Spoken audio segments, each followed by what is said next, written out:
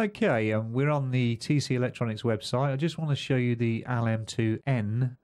This is a loudness meter for monitoring how loud your music or your audio recordings are. And this is what they're using as a broadcast standard meter now, using the standard of R128.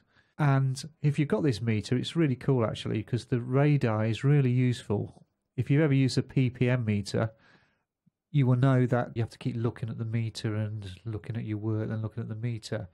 With the radar, it actually leaves a trail behind, so you can actually see the loudness that's happened previous, which is quite handy as you're tweaking away your audio. In fact, I find it a lot easier to use than a PPM meter, and I'm sure if you're a PPM meter user, you will quickly get used to the LM2n. Looking at their website, they're actually doing a 14-day trial at the minute, so if anyone wants to have a play around with it, you can always download that. The reason for this video is because if we look down the page,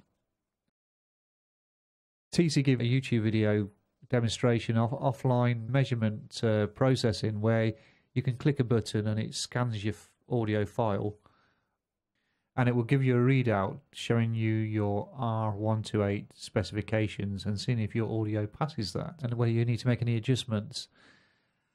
Now, TC claim that you can only do this using Pro Tools, but I've had a little play around in Cubase, and I'm sure Nuendo and Wavelab will do this as well. You can actually get it to do an offline measurement in Cubase. Now, I haven't actually downloaded the LM2n yet as a trial, but I have got the LM2 just to demonstrate this in Cubase. Okay, so here we are in Cubase, got the LM2 open. Now normally you have to do this in real time, so you press play. And you would monitor your audio visually with the LM2.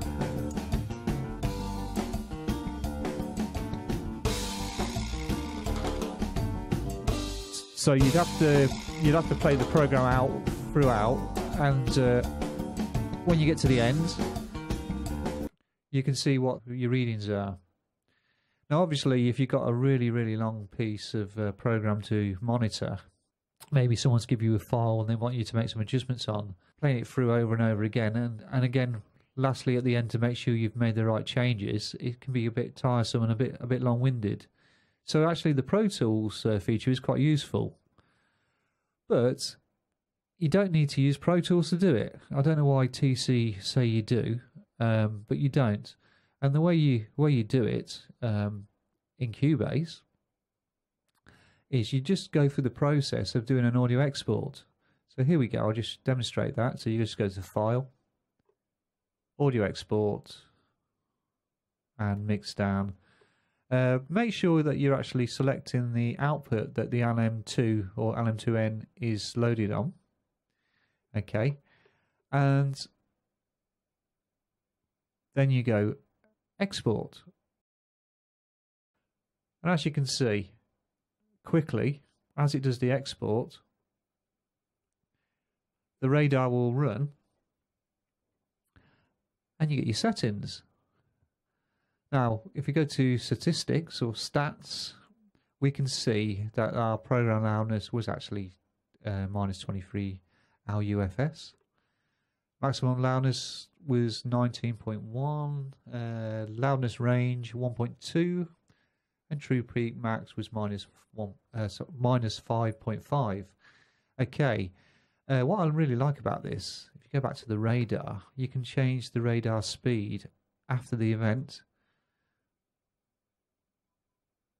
So if you had a longer piece, you can zoom in on an area and see what was going on with your peaks, which is quite handy.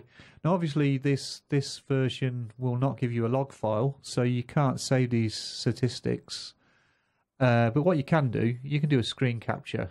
Just print screen, save it into, if you're using Windows like I am, Microsoft Paint, then save as, and just bung it in the same folder as the audio you're working on. So what I would normally do is do a screen capture of the radar, then do one of the statistics as well.